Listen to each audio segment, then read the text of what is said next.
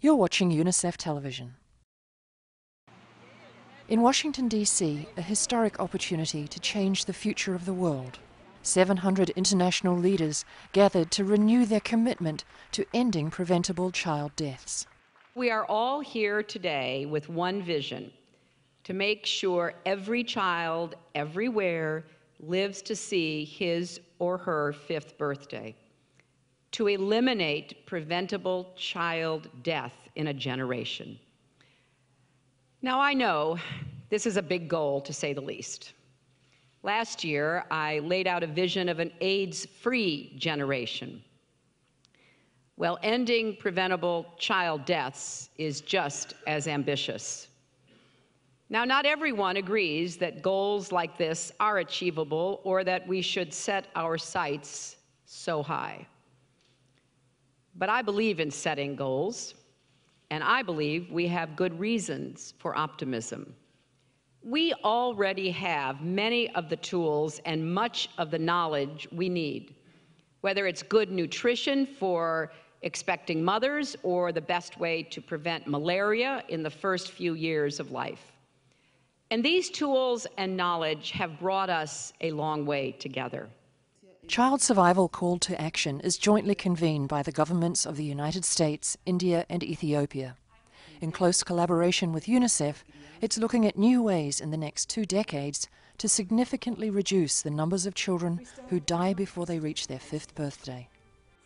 This new big objective on child survival actually bolsters our own development vision for Ethiopia. It emboldens us to aspire even higher.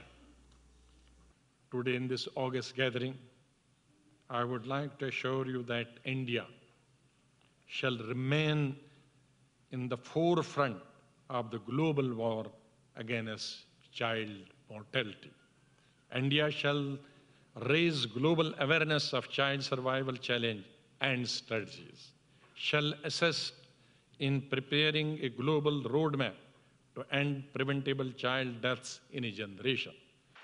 Actor and humanitarian advocate Ben Affleck said that focusing on countries like DR Congo, one of the world's poorest, would bring big gains for child survival.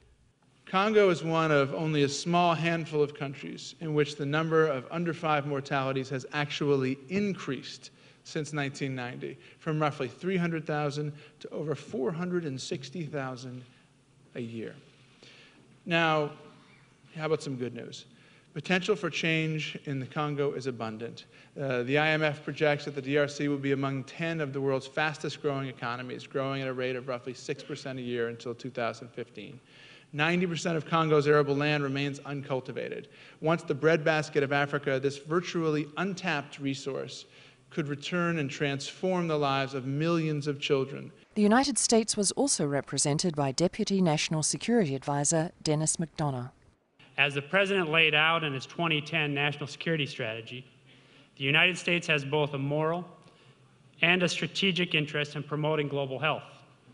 And this includes, obviously, preventing child death.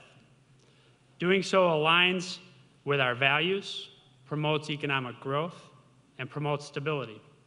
Participants discussed the role of the private sector, civil society and religious communities in reducing preventable child deaths, announcing partnerships to reduce maternal mortality and to encourage religious leaders to support healthy practices for children and families. And UNICEF Executive Director Anthony Lake led the Promise Renewed pledge, which commits signatories to work to make focused plans for child survival, monitor their results, and pay greater attention to the most disadvantaged. That is why today we all of us, are launching Committing to Child Survival, a Promise Renewed. It is a commitment to working together to achieve the goals that we have discussed today. In high-burden countries, to reduce child deaths to 20 deaths or fewer per 1,000 live births by 2035. In countries which have already achieved such levels, to sustain national progress. This is a universal issue, not one in some increasingly thin divide between so-called developing and industrial nations.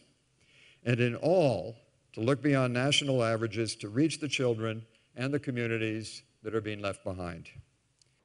The Promise Renewed pledge was signed by the representatives of the conference conveners, and Mr. Lake said that UNICEF would do all it could to support its goals, particularly in closing the gaps between the disadvantaged and the most disadvantaged. This is Vivian Sue reporting.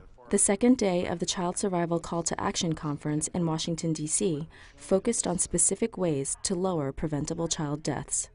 In the keynote address, Ethiopia's Minister of Health stressed the need for local action.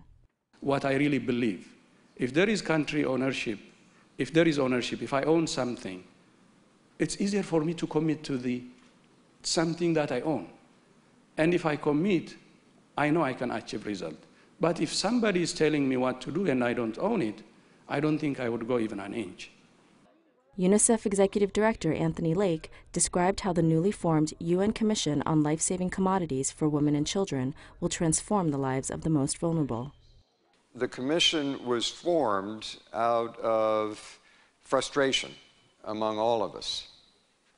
Not frustration, anger among all of us that millions of children and women are dying because of a lack of access to the simplest life-saving commodities. That's a moral obscenity, but it is also a tremendous practical opportunity because this is a tremendous way of very cost-effectively reaching into the most disadvantaged communities around the world. Nigeria's health minister explained how the goals of the commission are inspiring his country to do more to create equity for the disadvantaged. We've developed a scale-up plan for essential commodities, focusing on pneumonia, diarrhea, and malaria. And it's a consolidation of an ongoing effort that we've been undertaking for improving community case management. I mentioned yesterday that we're also scaling up access to maternal and child health services using our subsidy reinvestment funds. We're expanding community health workers to rural health facilities all over our country. And they are the retail outlets for taking those commodities to where they are needed for the most vulnerable and the poorest segments of our population. UNICEF Deputy Executive Director Geeta Rao Gupta encouraged delegates to work together to create a world where no mother or child dies from preventable causes. We do have an opportunity to make history here, to make preventable child deaths a thing of the past. I know it's an ambitious goal, but as we heard from Minister Tedros this morning, it is attainable if we believe it is attainable, if we have the will. So the first step is to imagine a world in which no child dies needlessly from illnesses and diseases that can be prevented or treated. We have been united in our vision of a world in which the death of a mother or a child is the exception rather than the norm. Over the last 2 days, we have discussed the many ways in which it can be done. It has been exhilarating, I will say. So many nationalities, constituencies, and causes gathered under one roof over 2 days, to recommit to work together, to build a world that confidently expects that every mother will survive childbirth and that every child will celebrate her or his 5th birthday. I believe that this meeting has taken us forward in terms of rebuilding our confidence in each other.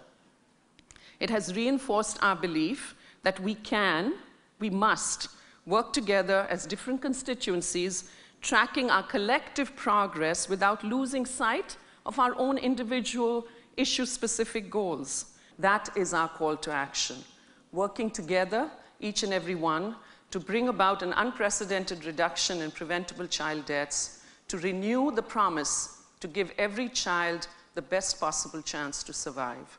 Ms. Gupta said that although delegates may have different causes, they could work together to achieve a better world. You've been watching UNICEF Television. For more information, go to unicef.org. Unite for Children.